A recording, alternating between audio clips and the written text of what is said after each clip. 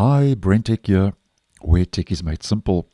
So the March B-Release Patch Tuesday update that rolled out earlier this week for Windows 11 is not without its issues. And the update is KB5035853. And as I mentioned in the video I posted on this update, which will be in the end screen of this video, the strange thing is that the update rolled out, and with one of the fixes was a fix to a known issue that's been around for quite some time. But go check this video out if you want more info. But just to let you know that once again there are numerous reports doing the rounds online, mainly on Reddit and Microsoft community forums, where the update now is once again causing taskbar issues after the update has been installed, where the taskbar is mainly becoming transparent, so it's becoming translucent and see-through. And I have seen one or two comments on the channel after the update rolled out, where some viewers of this channel are experiencing taskbar issues.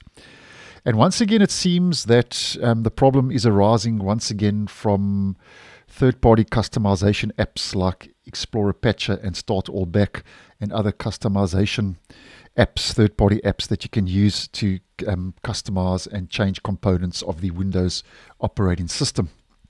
Now, according to reports, when Explorer Patcher is not installed, there are no problems with the taskbar. But once Explorer Patcher is installed, then the taskbar becomes transparent and see-through.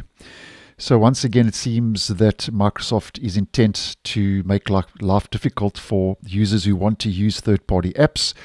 Now, I must be honest, I personally don't use third-party apps to customize Windows. I'm quite happy the way things are in the OS. But if you are using a third-party app like Explorer Patcher and your taskbar has suddenly become transparent after installing KB5035853, then this is a good possible reason why. Now, there are one or two things you can try to obviously fix this issue with your taskbar if you are affected.